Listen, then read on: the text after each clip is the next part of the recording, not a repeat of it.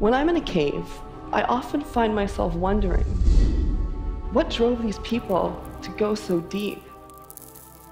I study some of the oldest art in the world, but what I'm interested in is the development of the modern mind. We've been building on the mental achievements of those who came before us for so long that it's easy to forget that certain abilities haven't already existed. It became possible for the first time for a message to be transmitted and preserved in time. Deep in the heart of the Yorkshire Dales lies Victoria Cave, a mysterious natural wonder that was uncovered quite by chance. In 1837, while on a routine rabbit hunt, local gamekeeper Michael Horner and his companions stumbled upon a concealed fissure behind a cluster of limestone boulders. Little did they know, their accidental find would open the door to a subterranean world brimming with ancient secrets, offering an unprecedented glimpse into England's prehistoric past. We're all fascinated by where did we come from, and we want to understand more about that story. This discovery not only sparked curiosity, but also launched a series of explorations that would forever change our understanding of human and animal history in the region. The entrance, clogged with limestone deposits and rubble, gave a hint of the untouched secrets that lay within. When Horner and his group first stepped inside, they found themselves in a large chamber adorned with stalactites and stalagmites, indicating that the cave had remained undisturbed for thousands of years. This discovery quickly caught the attention of local naturalists and archaeologists, all eager to delve into its depths and uncover its secrets. What was somebody doing down there with a torturous stone lamp? This is the kind of question that I'm trying to answer with my research. By the 1840s, Victoria Cave had become a significant site of interest for both archaeologists and paleontologists. The Yorkshire Philosophical Society, recognizing the cave's potential to provide insights into the ancient past, organized the first systematic excavation in 1844. This early exploration set the stage for the cave to become one of the key sites for understanding the prehistoric and paleontological history of the region. Building on the exploration into Victoria Cave's discovery and its initial significance, it becomes clear that the cave's contents offer a vivid snapshot into the lives of both the humans and animals that once frequented this site. Delving deeper, the findings from Victoria Cave can be organized into three revealing phases: Paleolithic tools, Pleistocene fauna, and Roman artifacts. Each phase not only illuminates specific historical periods, but also mirrors broader trends in human behavior. We start finding burials, and not just burials, but burials with grave goods in them. The Paleolithic tools found in the cave, dating back around 12,000 to 13,000 years ago, include flint blades and scrapers. These tools were essential for butchering animals, crafting clothing and other survival tasks, indicating that prehistoric humans used the cave as a temporary shelter during their hunting trips.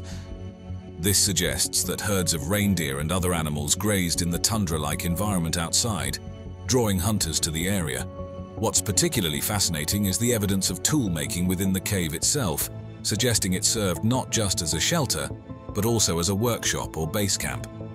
Here, prehistoric humans could manufacture and repair their tools, benefiting from the cave's natural protection from the elements and its strategic vantage point over the valley, an ideal spot for monitoring game movements.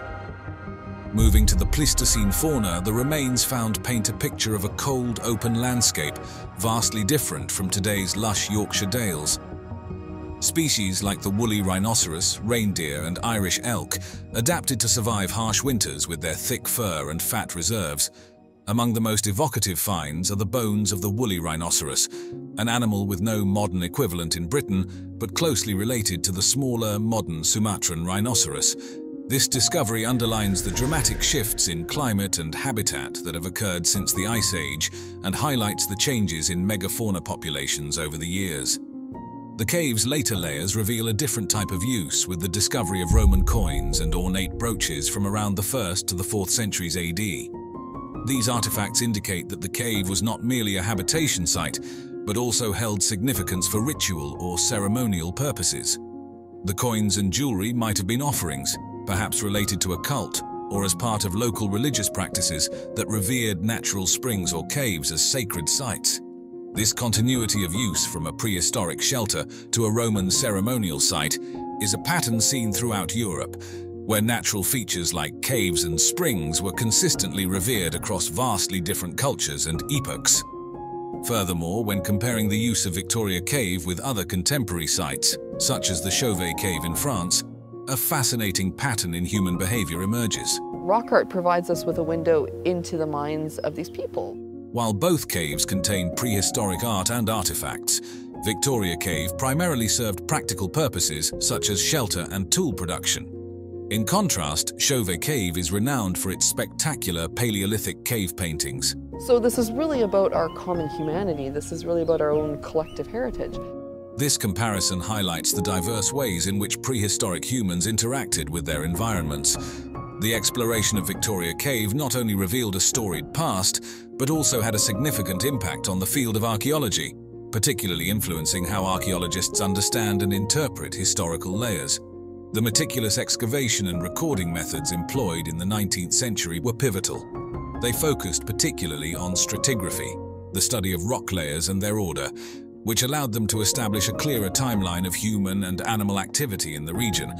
This methodical approach helped foster more nuanced interpretations of archaeological sites, setting new standards in the field. Exploration and excavation within Victoria Cave did not cease with these initial efforts, but continued sporadically throughout the late 19th and 20th centuries. Each phase of excavation added new layers of understanding about human history encapsulated within its walls. With the advent of modern archaeological techniques, such as radiocarbon dating and DNA analysis, our grasp of the past has become even more refined. These technologies have provided archaeologists with tools to date artifacts and remains with greater precision. Through such ongoing explorations, Victoria Cave continues to be a crucial site for piecing together human history. Continuing our exploration of significant archaeological sites, let's delve into Chauvet Cave, located in the Ardèche region of southern France.